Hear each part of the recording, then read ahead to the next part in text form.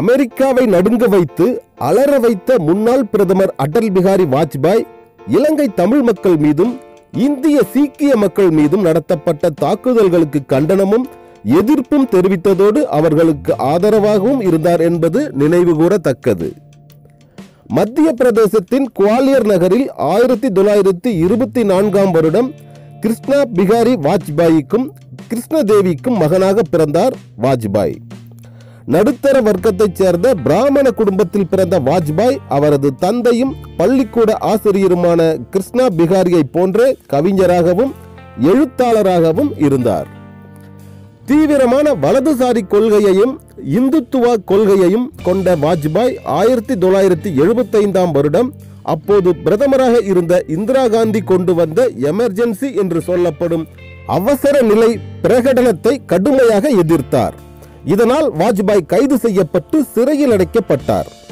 இதைத் தொடர்ந்து 1977ஆம் வருடம் மொராஜி தேசாய் தலைமையிலான ஜனதா கட்சி ஆட்சிக்கு வந்தது. மொராஜி தேசாய் பிரதமராகவும் வாஜ்பாய் வெளியுறவுத்துறை அமைச்சராகவும் பதவியேற்றனர். RSS என்று சொல்லப்படும் ராஷ்டிரிய சுயம் சேவக் என்கிற இந்துத்துவ அமைப்பின் முழுநேர தொண்டரான வாஜ்பாய் 1980ஆம் வருடம் பிஜேபி என்று சொல்லப்படும் பாரதிய ஜனதா கட்சியை தொடங்கிய 3 பேரில் மிகவும் முக்கியமான பிஜேபி நிறுவன தலைவர். 1988இல் இரண்டாவது முறையாக இந்திய பிரதமராக பொறுப்பேற்ற வாஜ்பாய் மிகவும் ரகசியமாகவும் ராஜஸ்தான் மாநிலத்தில் உள்ள பொக்ரான் பாலைவனத்தில் அணுகுண்டு சோதனையை நடத்தினார். இதனால் பாகிஸ்தான் மட்டுமல்ல அமெரிக்காவும் அதிர்ச்சி அடைந்து அலற ஆரம்பித்தது. இந்திரா காந்தி பிரதமராக இருந்தபோது சீக்கியர்களின் புனித கோயிலுக்குள் ப்ளூ ஸ்டார் ஆபரேஷன் என்ற பெயரில் ராணுவத்தை அனுப்பியதை வாஜ்பாய் கடுமையாக கண்டித்தார், கடுமையாக எதிர்க்கவும் செய்தார்.